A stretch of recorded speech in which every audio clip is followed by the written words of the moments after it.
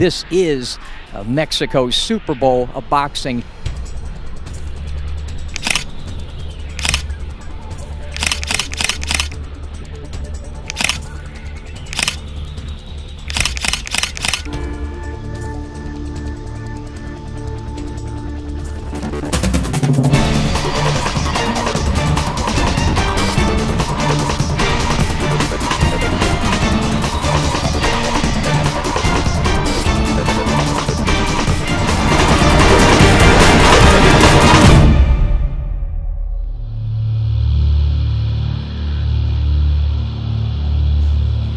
Welcome to In This Corner. I'm James Smith. Saturday night from the T-Mobile Arena, it's Mexico's Super Bowl of boxing. Their biggest current star, Saul Canelo Alvarez, takes on the most iconic name in the history of Mexican boxing, Chavez. In this case, it's Julio Cesar Chavez Jr., the son of Mexico's most famous fighter ever, Julio Cesar Chavez Sr.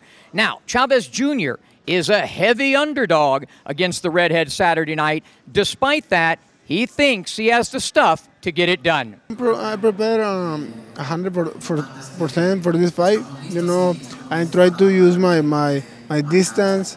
I try to put my weight, you know, on him, and no, I think I'm ready. I'm ready for win this fight. How important will that left hook, that signature Chavez left hook to the body, be on Saturday night? Very important. It's very important. Work to the body, you know, break to the body and head, no problem. A esta pelea, pues ya todo lo que se hizo. Estamos listos para el sábado. Espero disfruten de una gran pelea. All the job, everything that had to be done has been done, and we're ready for Saturday night for a great fight. De mi parte pondré todo para que esta pelea quede en la historia del boxeo mexicano. Estamos listos y disfruten de una gran pelea. On my behalf, I'm going to do everything on my side so that this fight can become one of the most historic fights in the history of Mexico. We're ready. Enjoy Saturday night.